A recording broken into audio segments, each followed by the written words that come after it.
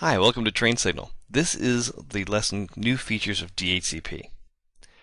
So as we get rolling into our formal content, I want to draw your attention to DHCP as our first major topic area. DHCP's new features is going to be our first area of discussion. Certainly DHCP is not a new feature of Windows Server 2012 by any stretch. It's been around since early days of Windows NT. Its intent is to help solve the problems posed by manual IP address assignment.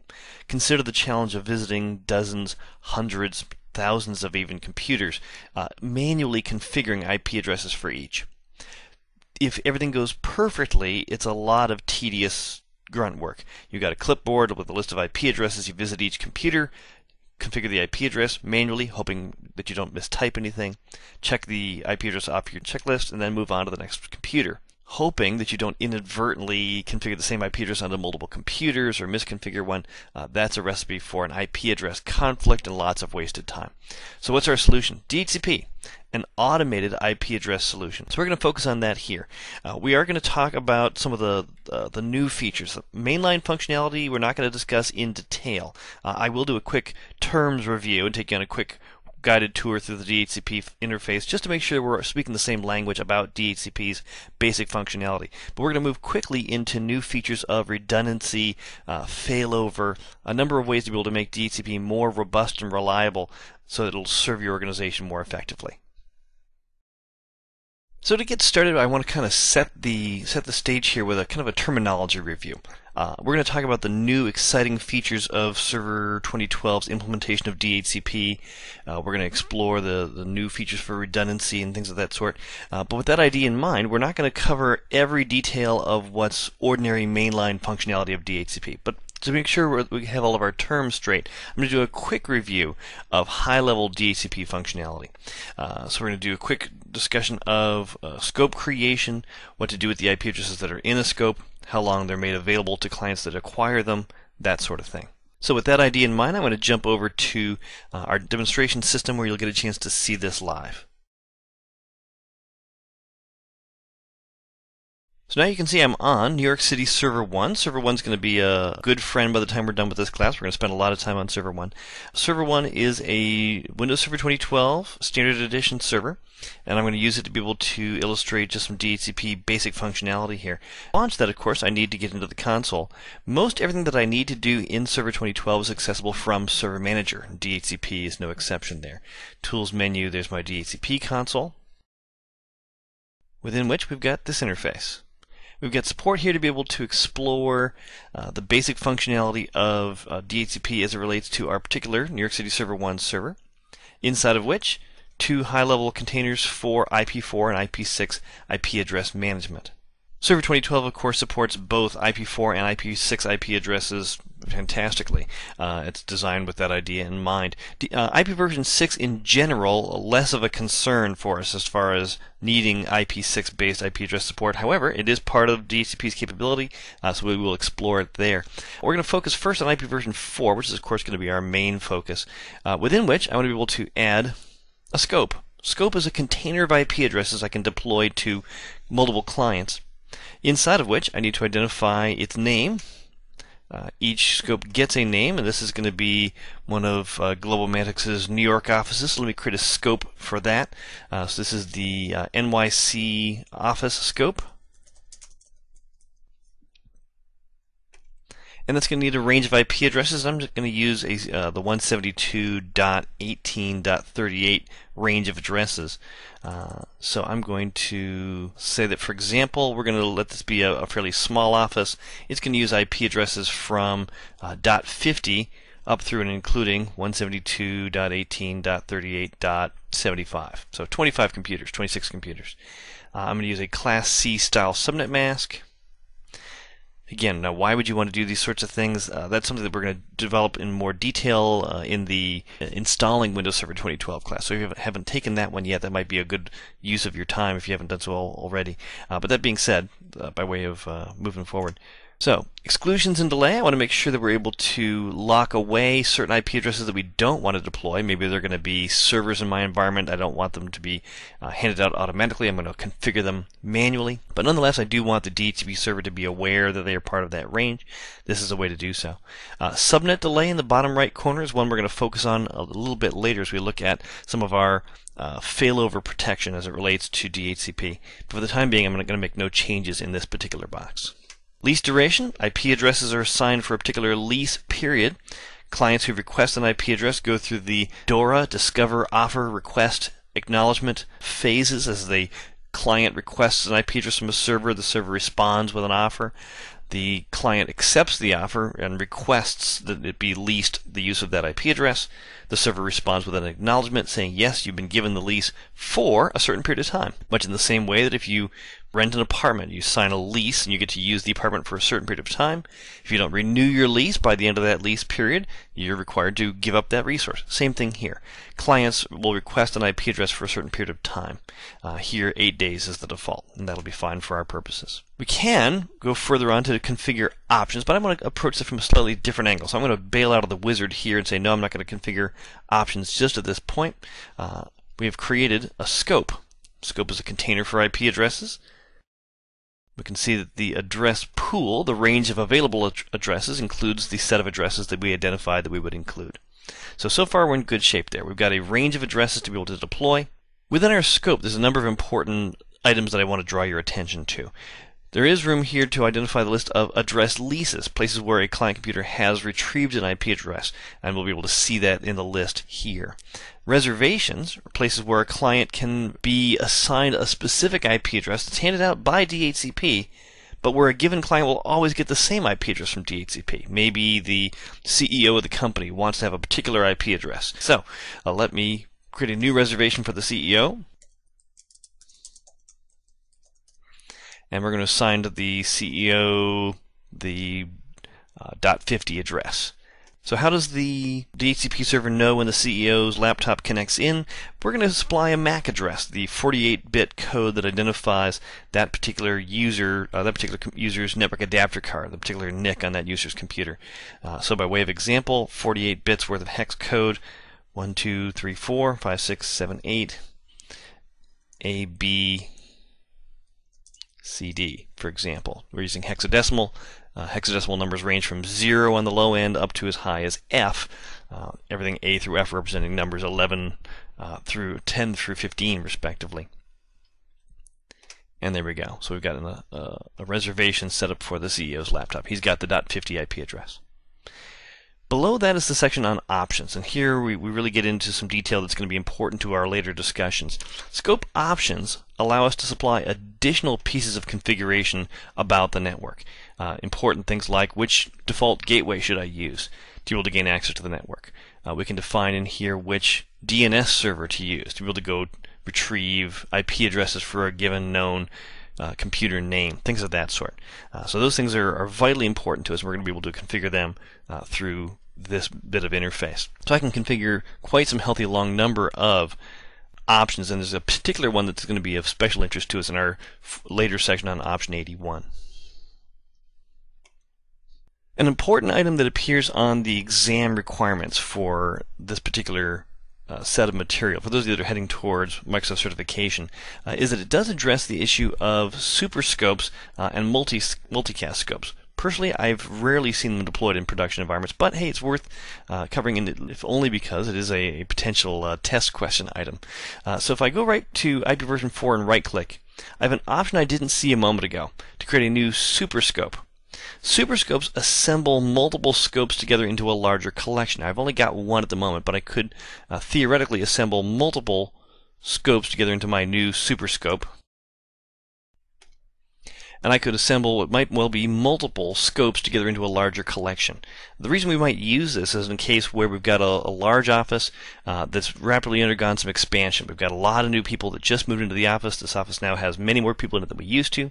We used to fit everybody we had on one scope. We find that we just don't have enough room for everybody anymore. We need another scope to be able to absorb that need for more IP addresses. Well, the challenge is, I can't go larger than the number of IP addresses in my scope. but I got more people in that same network who need IP addresses.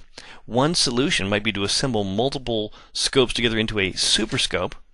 When a client retrieves an address, they get it from the range of possible IP address ranges that are part of the super scope assigned on that computer.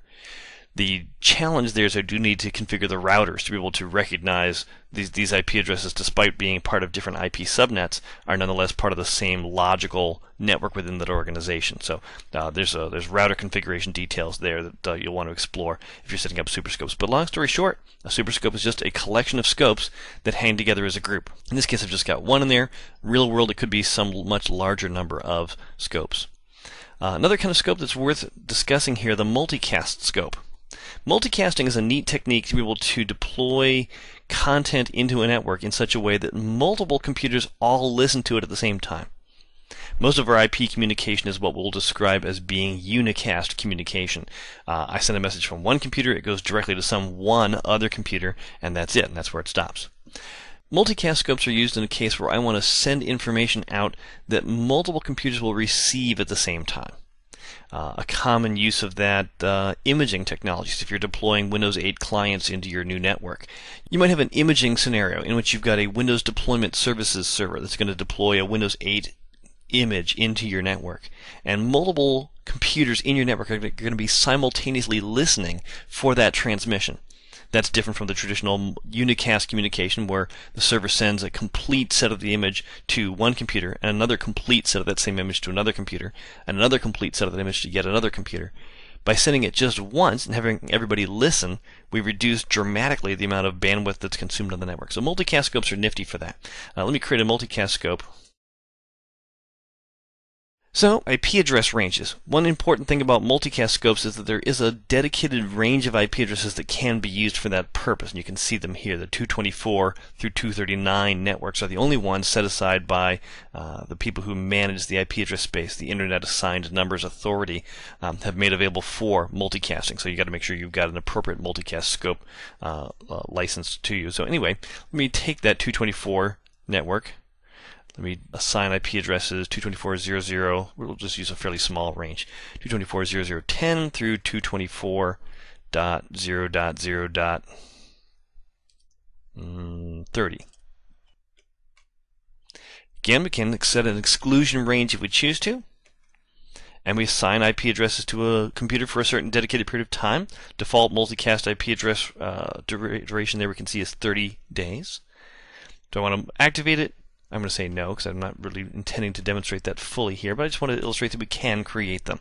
And in general, in a way that's entirely analogous to what we've seen with our unicast style scopes. So our next important topic is what's referred to as option 81. Sounds fancy. It's not quite as sophisticated as you might imagine, but it is an important configuration, and it'll become very important as we head into our later sections on the IP address management module that's available for Windows Server 2012. Very exciting piece of functionality. This is going to help kind of lay the groundwork for what we're going to do in that later section. What's important to recognize first and foremost is that there's an important relationship between DHCP, who we've been discussing, and its partner in crime, DNS. DNS is the domain name system. We're going to explore it in our next lesson. DNS is there to do name resolution, principally, among lots of other things. Hey, DNS server, here's the name of a computer, what IP address goes with it? DNS can tell you. Sometimes we might have a scenario where I know somebody's IP address, but I don't know what name goes with it. So I do a reverse lookup against my DNS server and reverse the process. So in either of those cases, I want to be able to go hit a DNS server and expect to find answers. Those answers have to get there somewhere, in some way. Clients typically will register some of their information there.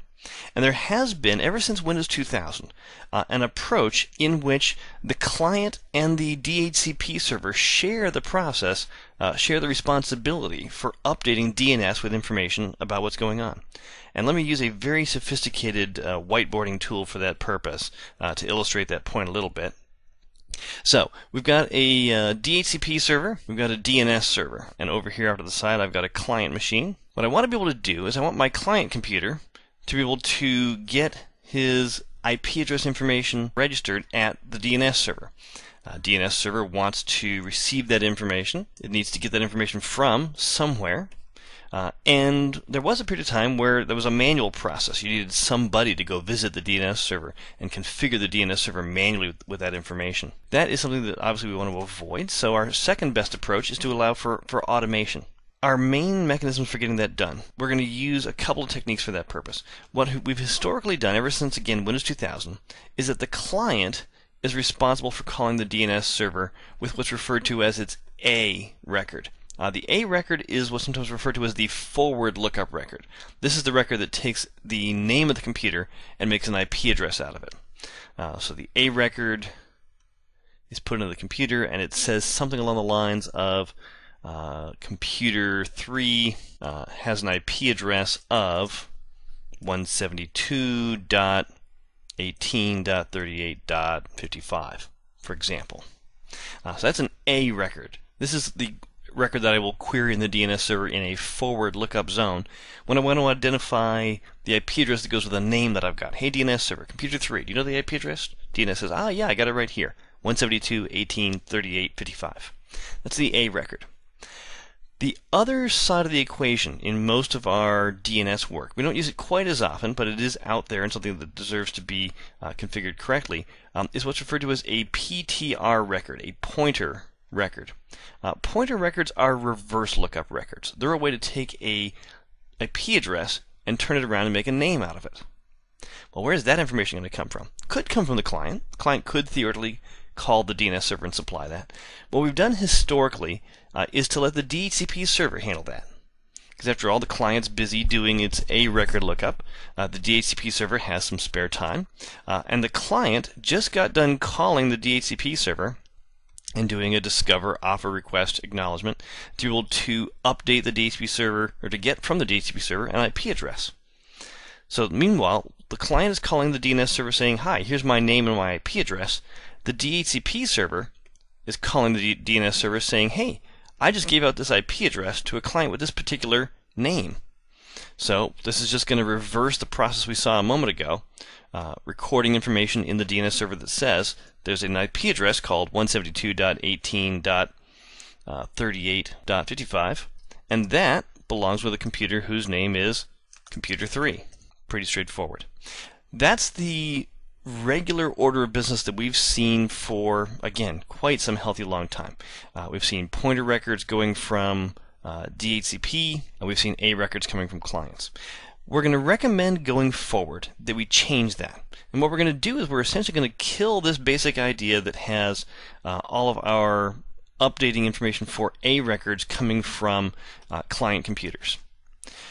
We'll see that that's going to become important later again with IPAM, the Internet Protocol Address Management Utility, that's going to be interrogating DHCP servers, analyzing what's in their databases, and storing that in a central spot. It's going to unlock all sorts of neat behaviors. But we're going to kill the ability of A records to be updated from the client. And what we're going to do instead is we're going to have those A records come from the DHCP server instead. That's our basic strategy. Let's see how we do it. So we've been talking about a feature called Option 81 configuration.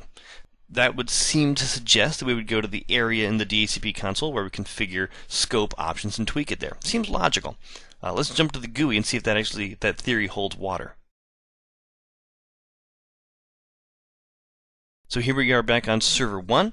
I want to be able to get at the Option 81 configuration, so the logical place to go would be, scope options, right? Right click, configure options.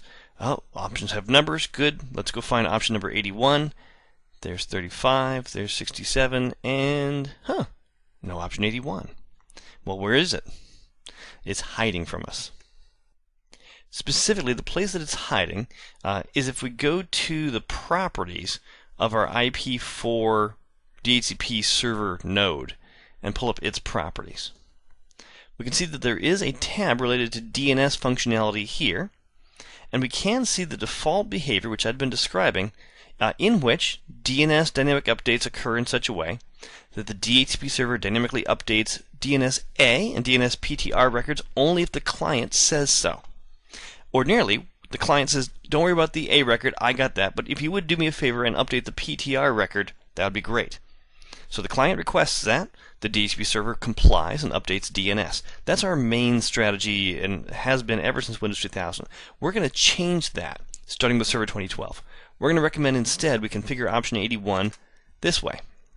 And as it turns out, the configuration settings that we've been making are driven by this GUI, but behind the scenes, the system is making changes to an option 81. We don't see it in the scope options part of the interface, but technically speaking, we are configuring option 81 for the DHCP server by configuring these settings. So, the new approach, DHCP server, responsible for both A record and PTR record updates.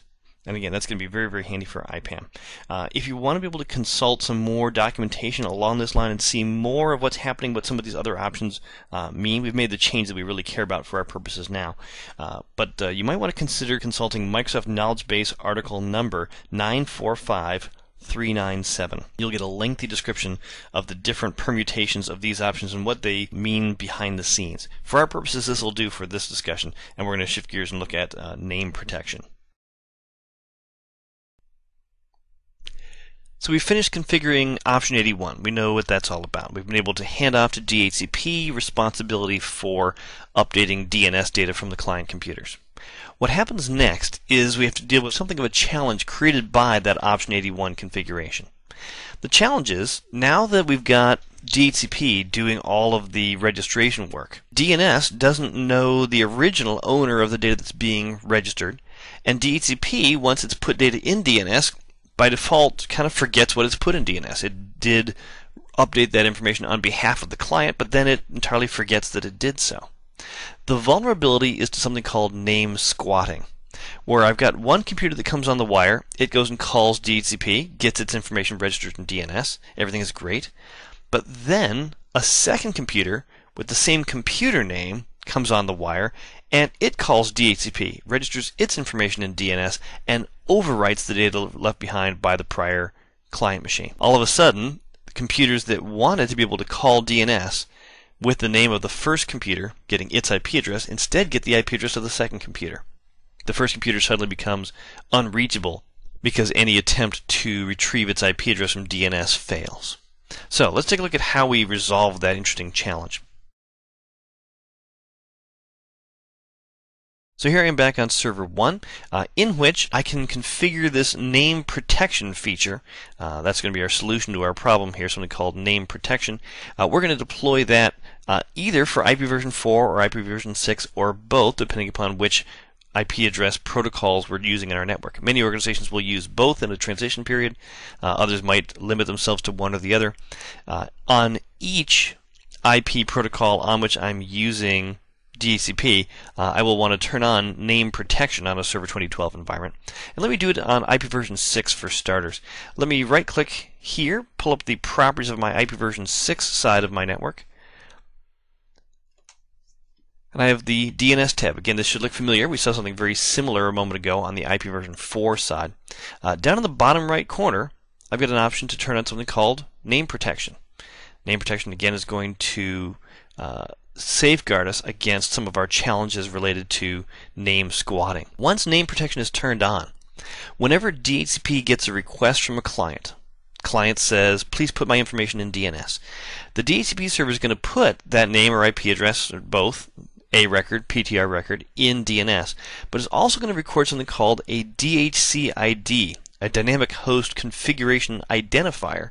And that's going to be used to be able to keep track of which computer that was. And that's a unique identifier based upon information about that particular computer, such that no other computer, even if it has the same computer name, will have that DHCID. So this is a way for the DHCP server to keep those different computers distinct from each other. So how do we turn it on? It's a fairly elementary process. Configure button. I can turn on the checkbox here to enable name protection. Having done that, we're ready to go. Very important notice here in the middle of the dialog I want to draw your attention to, though. It does point out that secure dynamic updates need to be enabled for this to work. Secure dynamic updates are a feature of DNS.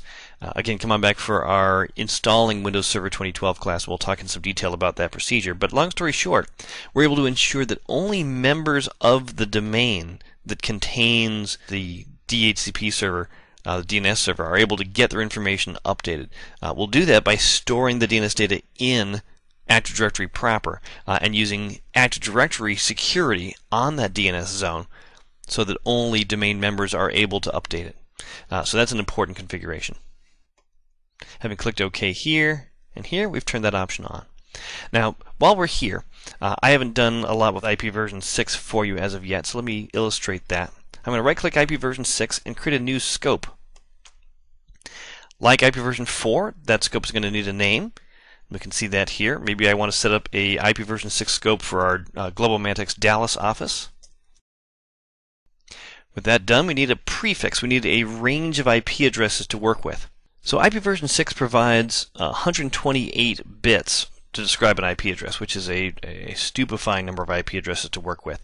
To be able to manage that well, we need to be able to get those IP addresses into the hands of somebody. Now, IP version 6 in general is designed for automatic assignment of IP addresses without even resorting to IP version 6. We'll come back to that in a different course.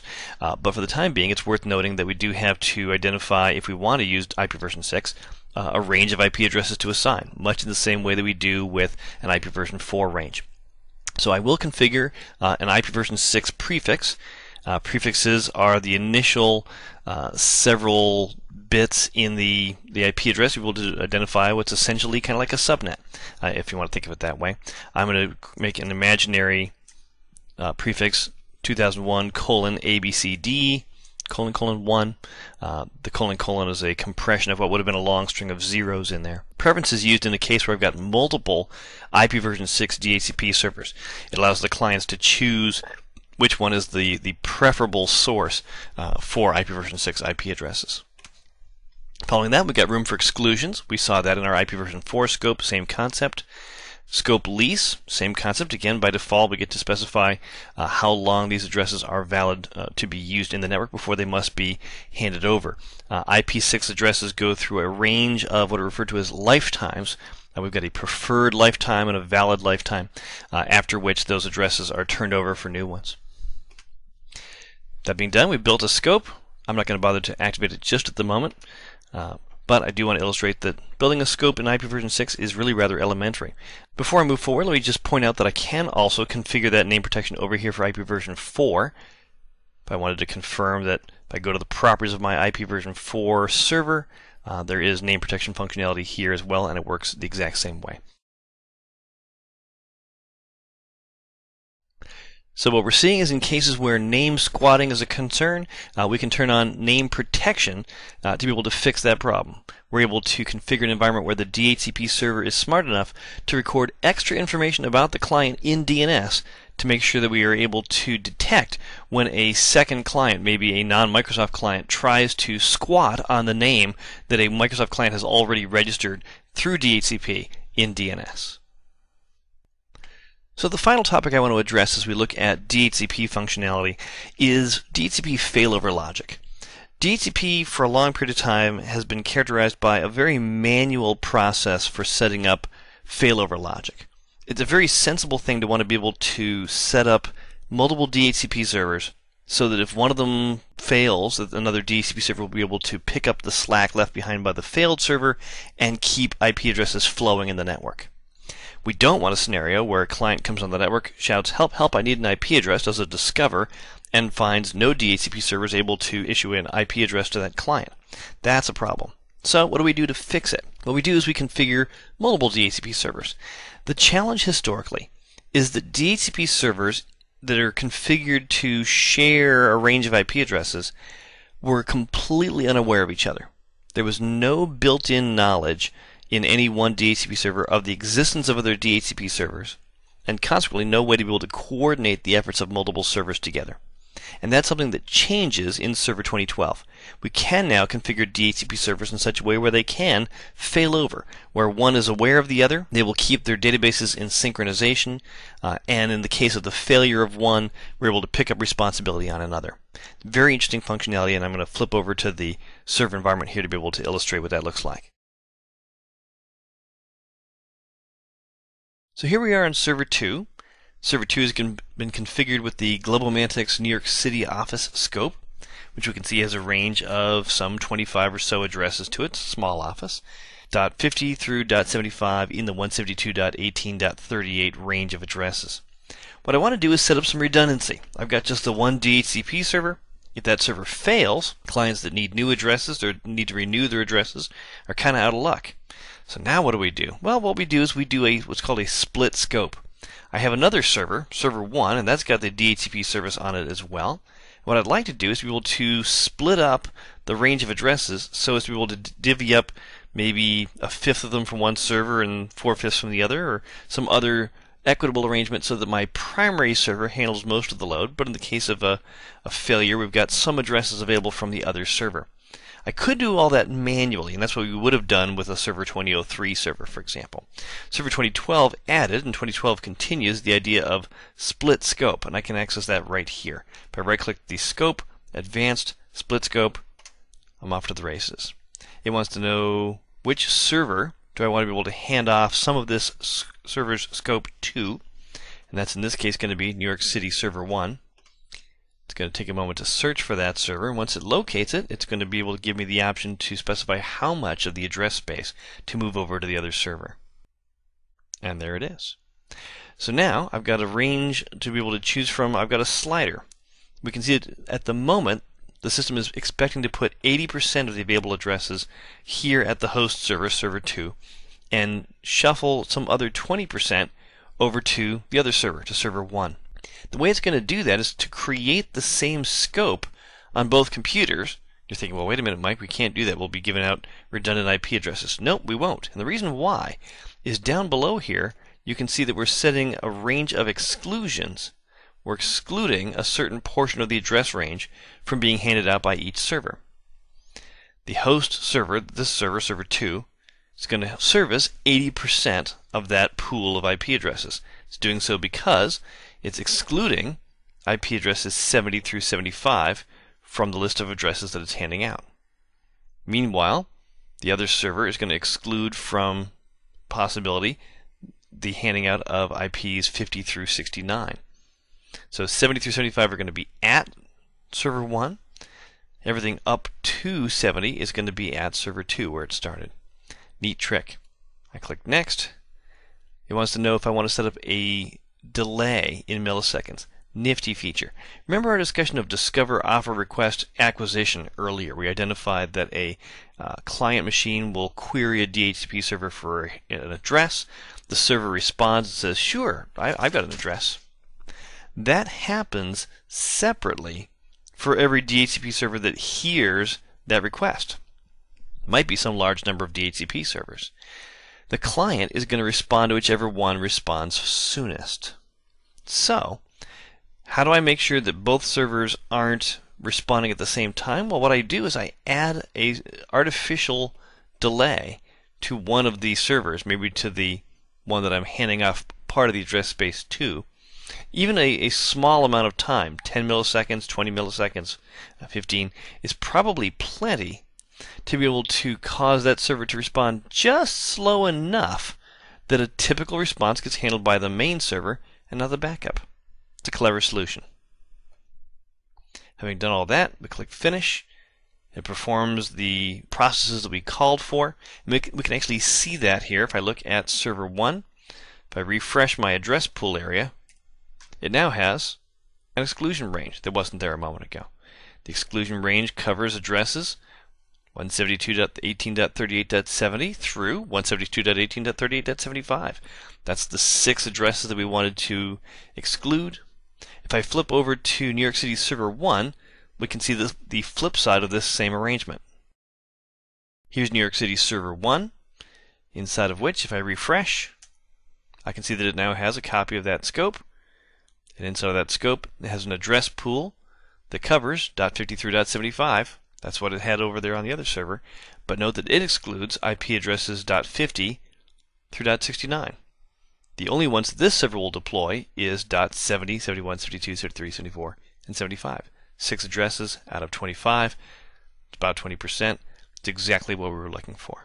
I could have used the slider to have adjusted what quantity of addresses were being made available. This is a neat solution. This is a nice, simple, poor man's failover functionality, but there is a challenge there.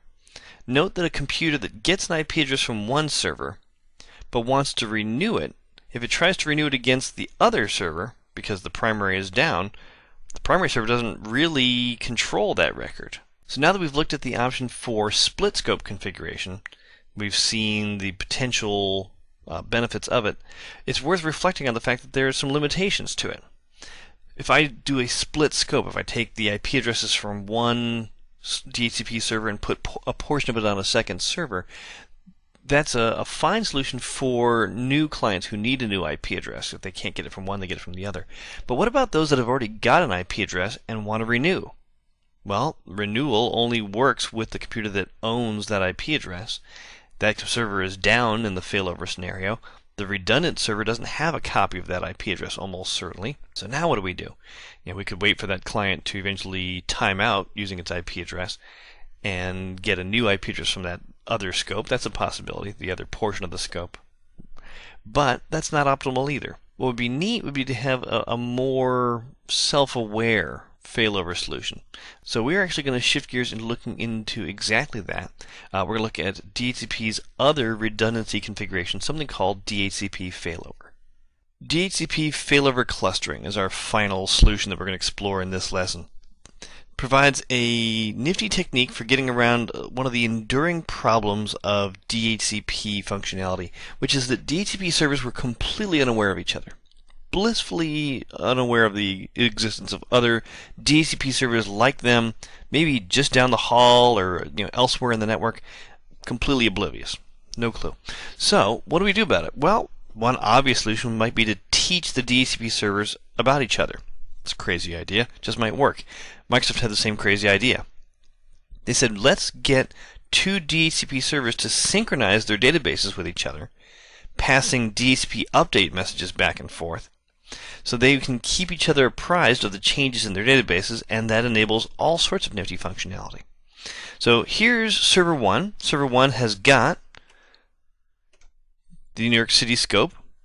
That scope's got our 25 IP addresses in it. I've done a little bit of cleanup since the last example for those that are curious. That is what server 1 looks like. Let's take a look at server 2. Now here's something that you might not be aware of. You can, in your DHCP console, add the ability to go view some other server from that same point of view. I can, from here on server 1, go peek and see what's happening on that other authorized DHCP server whose name is server 2. It's going to think for a second. It's going to add server 2 to my console. And I'll be able to browse around and look and see what's happening inside of server 2 from right here, saving us the trouble of jumping back and forth between the two virtual machines. So there's server 2, inside of which, under IP version 4, if I refresh, no scopes. So no scope on server 2. There is a scope on server 1. I want to be able to make server 2 able to fill a redundant role for me. If server 1 crashes, I want server 2 to be able to do DHCP.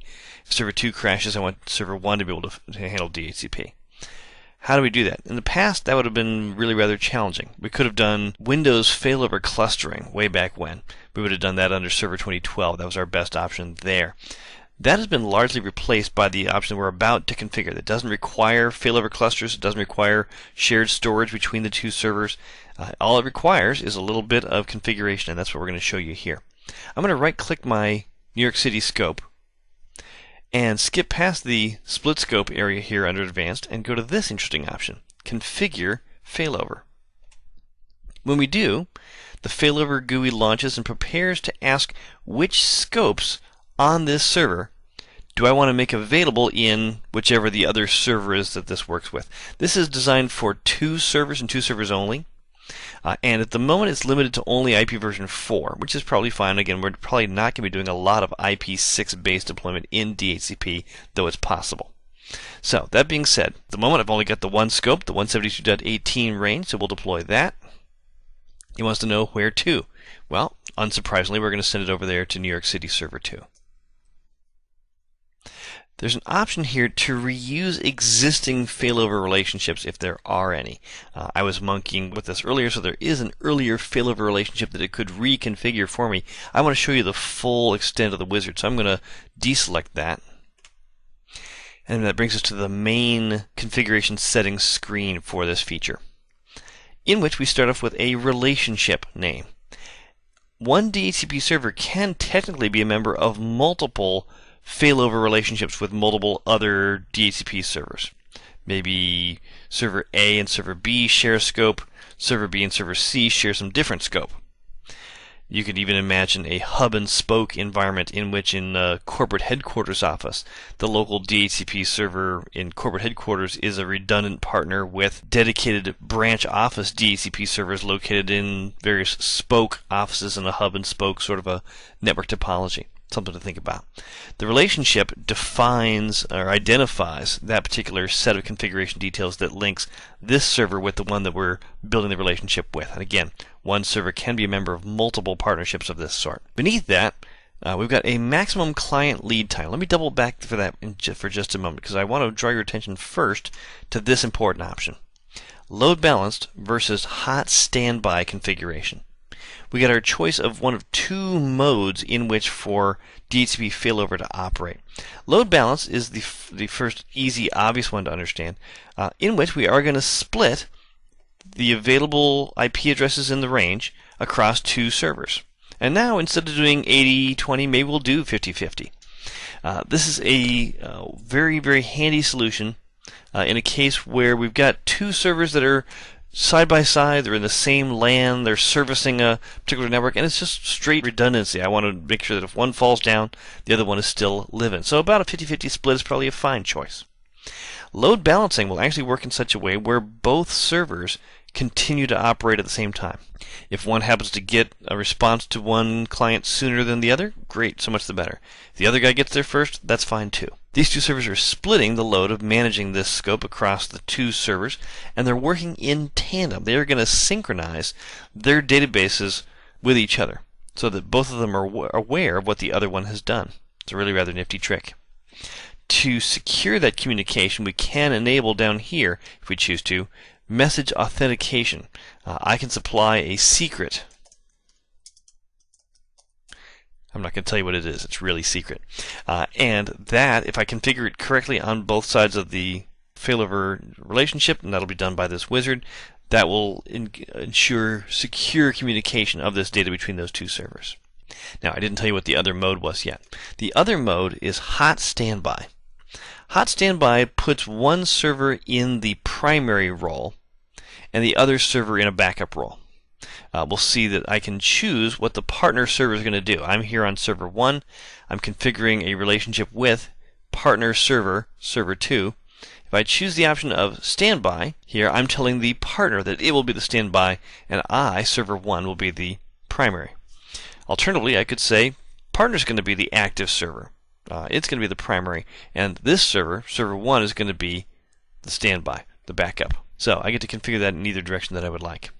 When we configure hot standby, our goal is for one server to handle most of the work, but we want to be able to handle the scenario where a server goes offline and clients still want to be able to A, renew, B, register new addresses. We want to be able to handle that. To support that, the standby server will sit on a pool of 5% of the available IP addresses in that scope. It's not going to do anything with them. It's going to sit quietly and it's going to whistle to itself and wait for the time when the partner server goes down. When it does, that server is going to be able to begin handing out that range of addresses. The timing on that is governed by two parameters. One of them is this idea down here called a state switchover interval. The other is the MCLT, the maximum client lead time up above. State switchover interval deals with the fact that if the primary and the backup, the active and the standby servers, aren't able to communicate with each other, the standby can't be perfectly certain what happened to the active server. Is it still running and there's just a network interruption? Is that server in fact down? It's kind of hard to know. So the question is, how long will the standby server wait before it assumes that the other server is well and fully dead? By default, that's an hour. That's the state switchover interval. We could dial that down to some smaller number if we chose to. We can wait 10 minutes. If within 10 minutes of the time that we lose contact with the active server, it hasn't gotten back in touch with us, we're going to assume that it is down for the count, and we're going to take over full control of the whole scope. Until that time, of course, the standby does have access to its pool of 5% of the addresses that it can work with. Server goes incommunicado. We can't talk to the active server.